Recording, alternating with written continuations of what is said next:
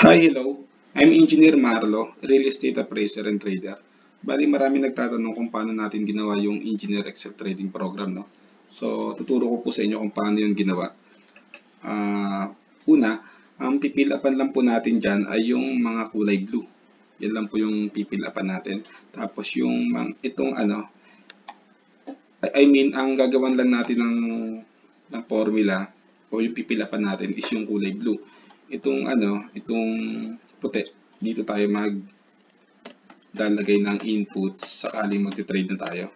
Itong mga kulay puti. Okay? So, start natin yung Engineer Excel Trading Program. Okay? Tapos kung anong stock siya, let's say A, B, C, D. Lagay natin dito. Tapos yung slot ng buy, tsaka slot ng sell. So, depende sa inyo kung ilang buy yung gagawin nyo at saka kung ilang sell. Okay? And then, yung mga charges, shares, yung shares, kung ilang shares, tapos yung market price niya, kung magkano nyo bibilin, tapos yung magiging gross amount niya, commission. So ito na yung mga fees, commission, VAT,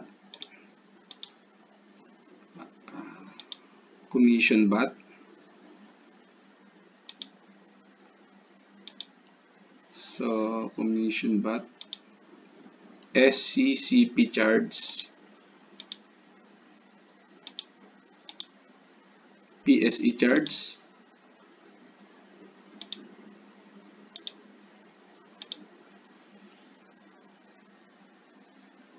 trans fee, ewan ko kung ano to, na medyo nakalimutan ko, pakicheck na lang, parang transaction fee yata yan, trans fee. So yan yung other fees, mula SCCP charge hanggang trans fee, yan yung other fees. Okay, tapos yung net amount ng mga fees, at dito yung average price and then actual capital nyo. Okay, so sa commission fee, so uulitin ko, kayo yung bahalang maglagay ng slot, kung ilang slot yung gusto nyo. Kung gusto nyo dagdagan, di dagdagan nyo. Kung gusto nyo 5, 10, ito. So ang ginawa ko lang dito sa example ko ay 2 lang. Tsaka 2 lang din sa cell. Bali 3 slot sa cell. And then yung commission ay 0.25%. Yung BATCOM ay 12%. Yung SCCP charge ay 0.01%. 0.01% yung PSE charge, parehas ng SCCP. Trans fee is 0.6%. So, pakicheck na lang ulit itong TRNX fee kung ano to. So, yan yung mga charges niya. Okay, nilagay natin sa taas. Pag maglalagay ka, let's say 100 shares, bibilin mo siya sa DOS. Okay, so ang formula sa gross amount ay E5D5. Pakicheck na lang. Tapos sa commission, ang formula niya ay F5G4. Meron siyang max 20. Pakilagay yung max 20. So ganito yung formula niya. Sa BAT naman ay G5H4. Minultiply siya. So sa combat ay sum ng H5 tsaka G5. Itong dalawa. Tapos sa SCCP charge, F5, ito, tapos J4. Sa PSE charge, K4 times F5. Sa other fees, yung sum ng SCCP charge tsaka PSE charge. Ang net amount ay F5, I5 tsaka M5. Kung magkano yung naging gross amount nyo plus yung combat tsaka yung other fees, yun yung net amount. So sa average price, ang magiging formula nyo ay summation ng net amount divided by summation ng total shares. And then yung actual capital nyo ay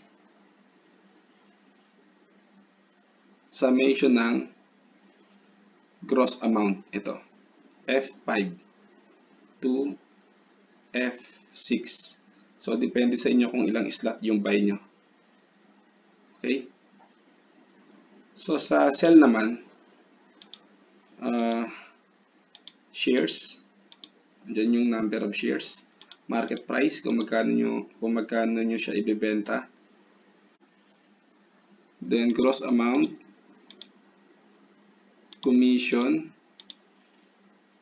VAT-com,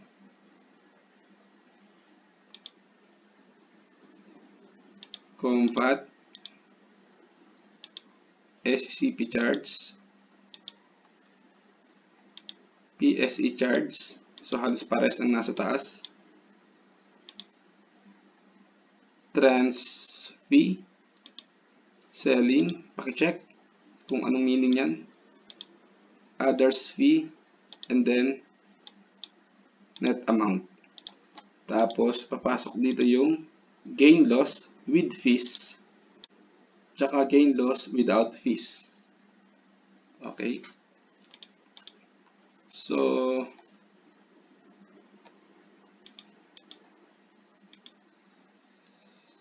sa gross amount,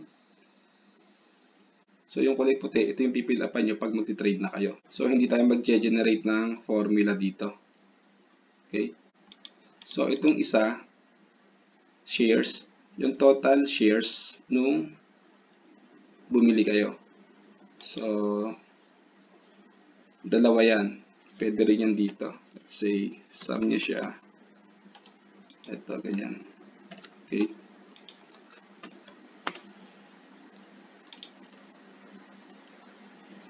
may negative siya, tanggalin natin negative. So sum, tapos dito pwede kayong mag partial selling dito. Let's say gagawin yung 50 ganyan. So hindi nyo ipo-formula yung yung total shares. Okay, so sa gross amount, yun yung E8 times D8. Ito, E8 tsaka D8. Okay, tapos yung commission naman, F8 G4 comma 20 max. Ibig sabihin kasi niyan, pag mas mataas yung 20 yung kukunin, yung 20 pesos. Pero pag mas mataas yung yung nasa formula, yun yung kukunin. Yun yung mag-generate ng commission.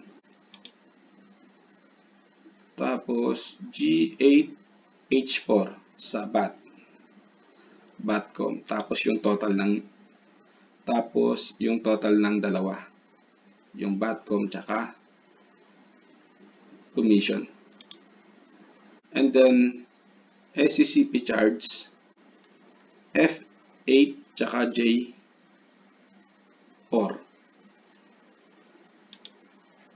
PSE charge K4 F8. Tranche P F8 L4. So yung other fees, yung total ng SCCP, PSE, tsaka transaction fee charge. So ang net amount niya ay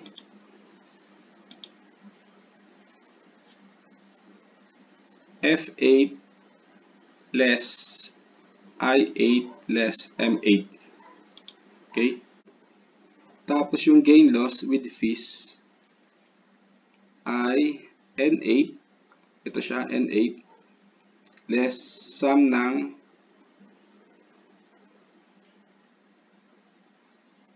net amount. Tapos sa gain loss without fees, yun yung N8 less P5. Itong actual capital. So, bali ganun yung pag-generate natin ng formula. And then, dito sa buy, itong slot na to, itong first slot, kung ano yung ginawa nyo dito sa taas na to, from F5 to N5, yun din yung gagawin nyo sa F6 to N6. Tapos, ganun din dito sa cell. Kung ano yung ginawa nyo from F8 to N8, yun din yung gagawin nyo sa F9 to N9. At kung ano yung ginawa nyo sa O8 to P8, yun din yung gagawin nyo sa O9 to P9. So, depende kung ilang slot yung gusto nyong gawin.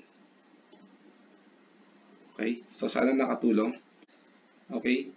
So, sana nakatulong. Thank you and good luck sa trading nyo.